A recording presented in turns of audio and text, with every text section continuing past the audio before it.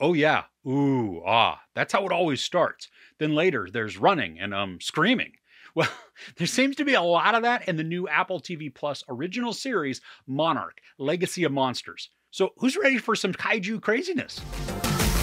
Following the thunderous battle between Godzilla and the Titans that leveled San Francisco, and the shocking revelation that monsters are real, two siblings follow in their father's footsteps to uncover their family's connection to the secretive organization known as Monarch. So I've seen the first 8 of the 10 episodes for season 1, and if you're coming into this series expecting giant kaiju fights and massive amounts of city destruction, you're in for disappointment. Because this is about Monarch. I mean, we do get to see some kaijus, and I'm really impressed at not only the visuals, but also just the variety of monsters that were shown. Now, the story, it's told from two perspectives. One from the past as the monsters are newly discovered, and then in 2015 following the events of Godzilla's attack on San Francisco.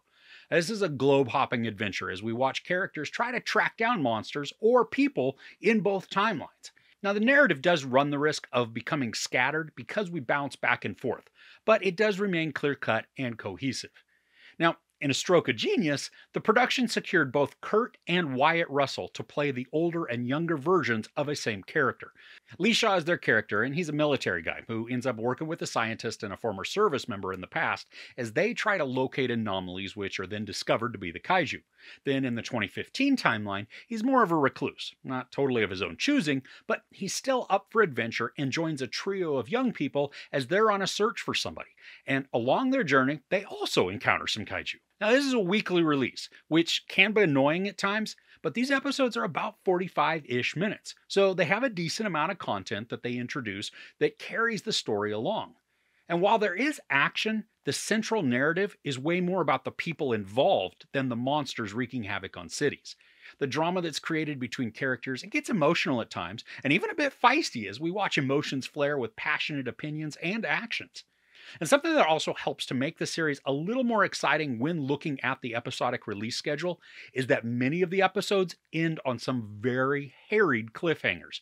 There are jaw-dropping moments that either reveal something or involve a character, and right as it occurs, the screen goes black to the credits. I mean, it is a bit rude, but it also is fun because it reminded me a lot of what it was like to watch a show like Lost when it was first airing.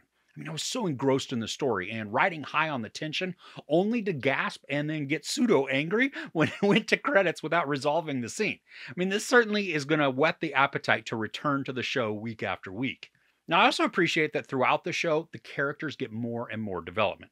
We don't get huge exposition dumps to build out the players, but instead we learn about them as necessary, delivering insight through character moments, stressful situations, and flashbacks. Now, the downside to this is that it takes a lot longer to become fully invested in the characters. So, through some intense scenes, especially when they're in danger, we aren't always as concerned as we could be about their outcome. Now, I did grow to care for some of them, as well as being engaged within their relationships, but it did take time. And because this series is more focused on the people searching for the monsters rather than the monsters themselves, the lack of instant connection can work against investment. And the upside of not knowing everything about each of the characters is that there is a small air of mystery to certain relationships, building intrigue even if it is mild. Now, to the show's credit, the special effects, they're a lot of fun, showcasing several different monsters that haven't been featured in any of the modern movies. The texturing and the shading make them look real and part of the world, and then they are fiercely creative in their design, some featuring just a crap ton of teeth, or maybe snarling tentacles that emit just all kinds of danger. And to add to the excitement, when the kaiju do make their appearances, peril for all those around is imminent, creating nail-biting situations that made me wish for more of their screen time, as well as some massive monster battles. Now, after viewing the first 8 out of 10 episodes, I do think the show runs the risk of dragging certain elements out just to create a longer timeline. But because the graphics are wonderfully executed and the danger and excitement levels are high and stressful, the show is worthy of a watch. Now, the lack of kaiju screen time may be a deterrent, but when they appear, they're awesome. Interconnected stories combined with globe-hopping adventures have worked to instill drama and mystery, and thanks to some stressful cliffhangers, this series should keep audiences coming back week after week.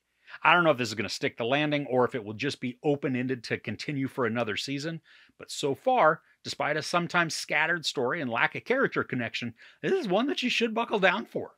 There's no sex or nudity, a lot of profanity, and a bunch of violence. Now, because I haven't seen the final episodes, I'm not going to give this a score, but I do think it's fun and worth giving a shot. So what monsters do you hope are going to show up in this series? Let me know in the comments below. Also, Godzilla -1 is coming out soon. Now, I've already bought my tickets to see it. Are you going to be seeing it? If you enjoyed this review, please give it a like. Also, don't forget to share and subscribe. I'm Chris. This is Movies and Munchies. Thanks for couching with me.